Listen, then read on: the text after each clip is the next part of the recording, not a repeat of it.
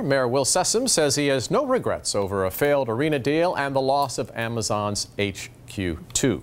Those were his words during today's State of the City. Yeah, still, Sessom says the city is competing nationally and globally. He actually outlined his goals to move the city forward. Among them, a plan to tackle sea level rise, a task force to improve transportation, and a lawsuit against opioid manufacturers. Well, 13 News Now reporter Jacqueline Lee picks up this story.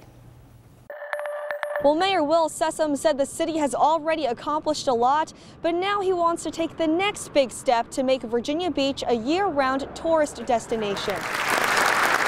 Today, at a packed Virginia Beach Convention Center, Mayor Will Sessom announced the creation of a surf water park and an NCAA track and field facility will step up the city's game in the world of tourism. So we must continue to invest in sports marketing, and I believe this is going to be huge, especially with the track. But he said there are two challenges that loom ahead: the opioid crisis and sea level rise. Sea level rise is certainly a big one, but opioids in my mind is above that because people are literally losing their lives with opioids. Sessom announced he and other cities are filing a lawsuit against opioid manufacturers in an attempt to address what he calls an awful epidemic. We spend a lot of money as a locality addressing the opioid issue, and what the purpose of the suit would be is to get those funds back, that we have spent over the years.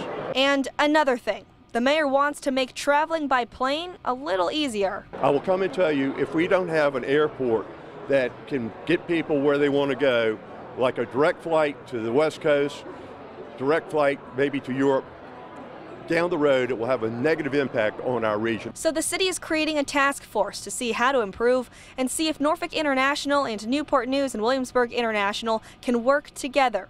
In Virginia Beach, Jacqueline Lee, 13 News Now.